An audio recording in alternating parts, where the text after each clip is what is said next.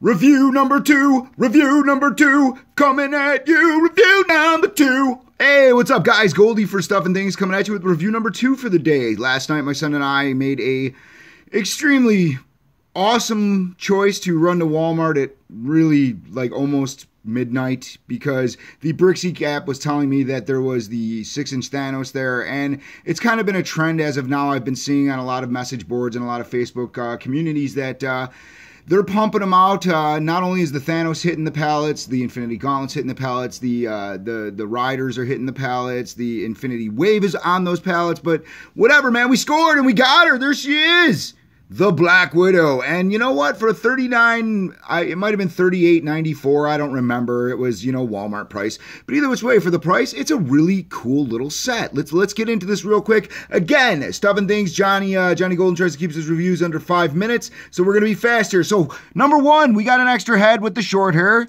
Sculpt is real nice. Like, it looks good. It's a new, I believe it's a new sculpt. It doesn't look like a reuse for once. Thank you, Hasbro. That was very kind of you. Very kind of you. The bike, let's get into it. It's got a kickstand, which is pretty sweet. It goes up and down.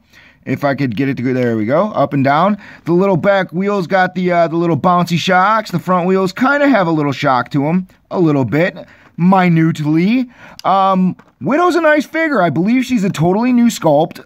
I'm gonna take her off the bike for a minute. We're gonna show you a little bit of the articulation. So she's got the she's got the cut up at the thigh. She's got the double jointed knees, ankle rockers, pivots.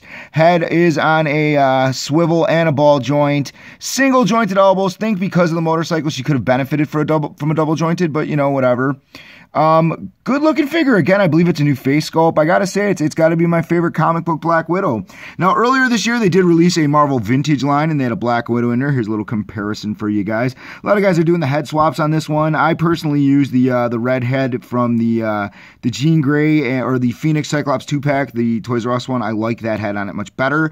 But this is the original head, so you guys get a look. It's Mary Jane's head with more of a orangish hair. So it works for what it's worth, but it's more of a classic look, as you can tell. It's got that classic Black Widow look, and the new one's kind of maybe an upgraded, maybe a little bit more how she looks in the comics. I do like the long hair head, but in all necessary, for it to be necessary, the short hair head looks much better when she's on the bike, to be honest. It looks way more awesome. You could get a better range of motion with the head.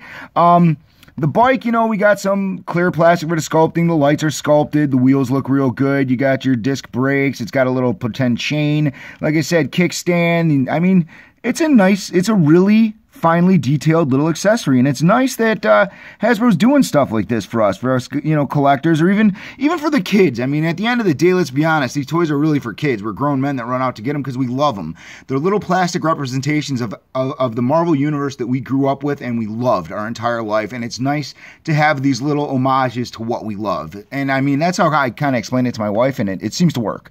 But either which way, I love collecting my Marvel Legends. They're my favorite action figure line out there. Hasbro's always doing a stellar job. It's a beautiful set for $39.99. You really can't beat it, Wait. I think I hear something. I think I hear another review coming at you later. What could that be? I don't know, but I'll do it myself. Goldie coming at you. Subscribe to my YouTube channel. Subscribe to my Facebook, Stuff and Things with John and Eric. Stuff and Things and Friends is on YouTube. I'm going to throw a shout out to my boys at Mr. Wayne's because I love those guys. I was hanging out there the other day. If you haven't checked out Mr. Wayne's Pop Culture Collectibles in Westmont, please do. They're awesome. Those guys are fantastic. But these things will be mass retail. Mr. Wayne's may be carrying them. I mean, stop in there, say, hey, we'd like to get a Black Widow set, and I'm sure, man, Mike or Joe could work with you. Those guys are fantastic.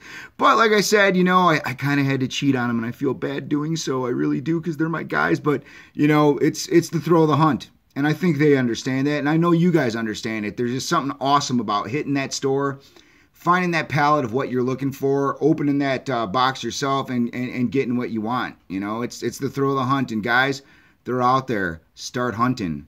Start hunting. Again, Goldie Stuff and Things reviews. Got some more coming at you later. Try to keep it under 5 minutes. Here we go. Hoo-yah!